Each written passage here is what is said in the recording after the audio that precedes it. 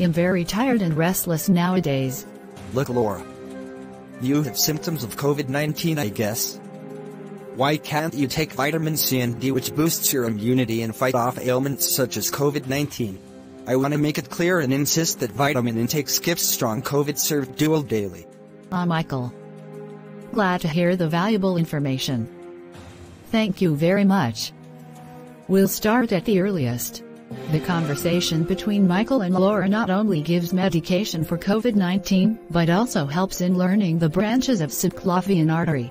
Vitamin C/D indicates the major branches and trunks of subclavian artery. V. Vertebral artery. I. Internal thoracic artery. T. Thyrocervical trunk. C. Costocervical trunk. D. Dorsal scapular branch. Also remember the sentence vitamin intake skips strong COVID-served dual daily, which further tells us in detail about main trunks and its branches of subclavian artery.